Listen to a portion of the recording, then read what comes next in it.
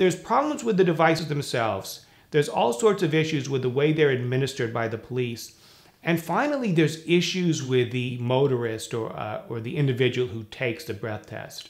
Conditions like GERD, heartburn, acid reflux, diabetes, dentures, braces, dental pockets, cavities, all of these things are prone to create what we call mouth alcohol contamination and generate falsely high readings on the machines.